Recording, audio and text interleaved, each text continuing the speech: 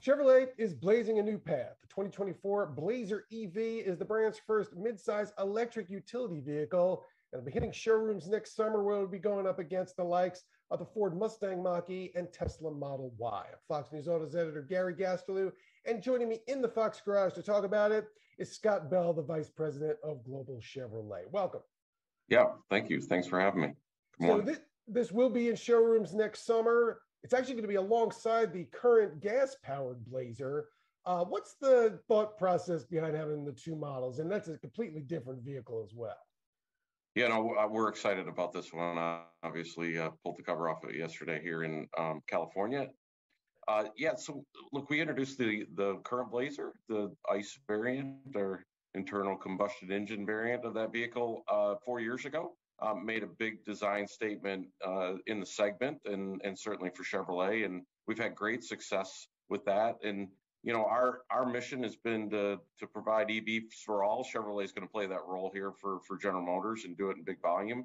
This is one of the biggest segments in the industry. So, to get an entry into this segment is critical if we want to get the masses to, kind of adopt the EV, going forward. So this is the right place for us to be, right? We talked about Silverado earlier in the year. We're going to talk about an Equinox variant here very soon.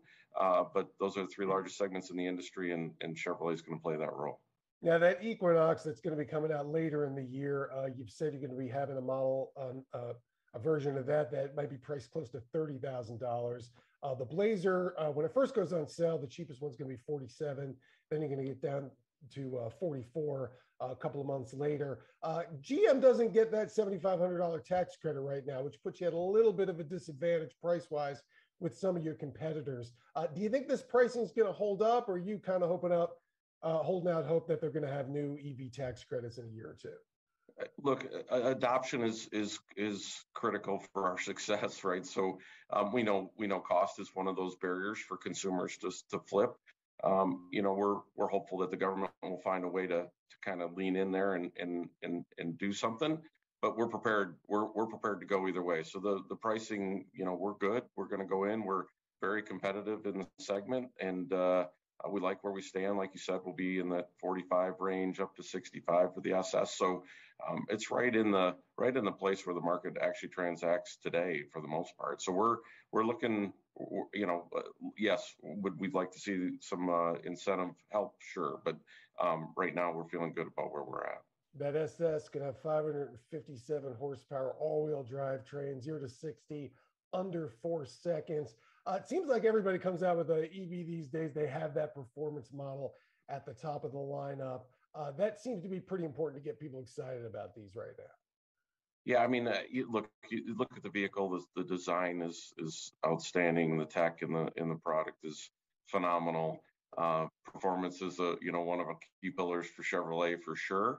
The SS badge, we don't take that lightly, so we don't put it on just anything.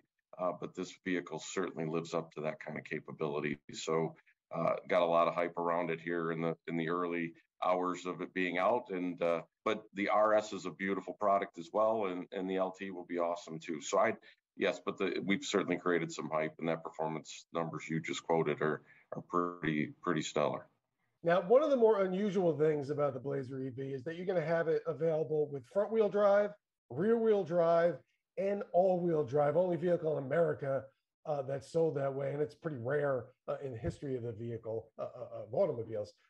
Tell me exactly how that's going to work, and which model gets what, and what's the point of having the front and rear-wheel drive particularly offered? It's the beauty of Ultium, right? So the Ultium base of this product gives us opportunities to give customers choice. We've got a lot of variants here. So LT, RS, SS, and as you mentioned, front wheel, rear wheel, or all wheels. So we think that's going to play well for us.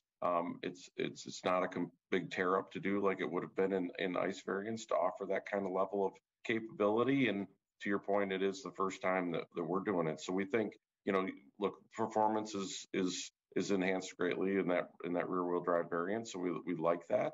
But we got front wheel and all wheel drives for anybody who wants it. So it's going to be a good opportunity for us to give customers choice. Now, along with the consumer models, you're also going to have a police pursuit vehicle version of this based off of the SS.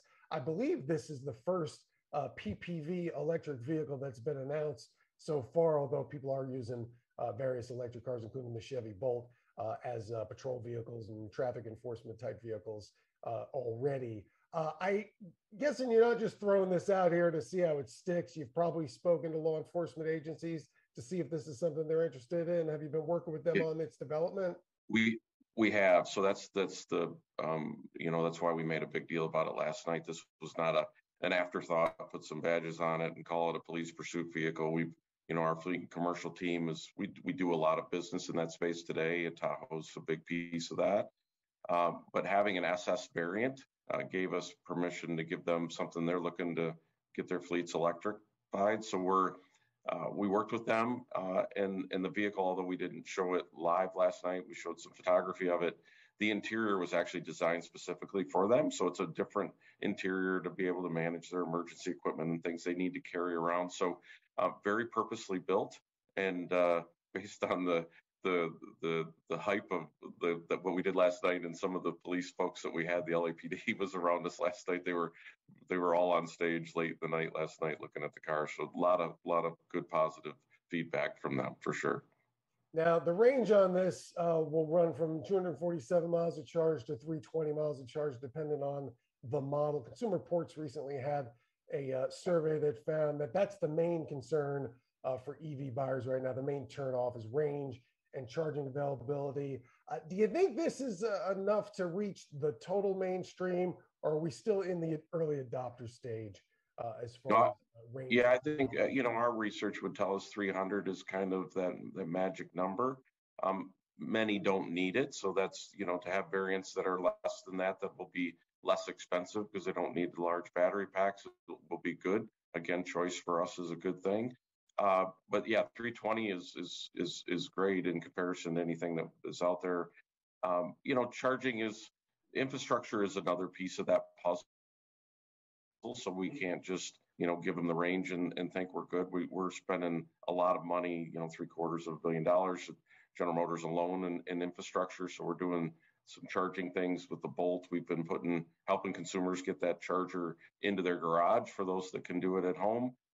But we've got dealers working in communities. We're just announced a deal with Pilot Flying J facilities across the country to get some fast charging on highways around the U.S. So a lot of work to still be done. But 300 is kind of that magic number, and we got a lot of good feedback on that. Now, one last thing I have to ask you about this. The styling is very distinctive, and you've described it as being inspired by the Chevy Camaro, both on the outside and on the inside. There's rumors going around that the Camaro with the internal combustion engine is going to be discontinued pretty soon. It might not even be replaced by another Camaro in the near future, electric or internal combustion. What's the future of the Camaro? Does it have a place in Chevy's lineup, or can we expect to see something else as you transition toward the electric era? Performances, I'm not going to make any future product announcements here, but performance is a main pillar of Chevrolet. For certainly C8 Camaro and introducing a Blazer SS, I think we're going to get a lot of performance enthusiasts that are going to come towards a Blazer. It's a little bit more practical, and you can't knock a 0 to 60 time under 4 seconds. So Blazer will definitely be a big piece of that puzzle. All right, Scott Bell, Vice President, Global Chevrolet. Thanks for joining us today. Yeah, thank you for having me. I appreciate it. And to read more about the Blazer EV and for all the latest automotive news, head on over to foxnewsautos.com.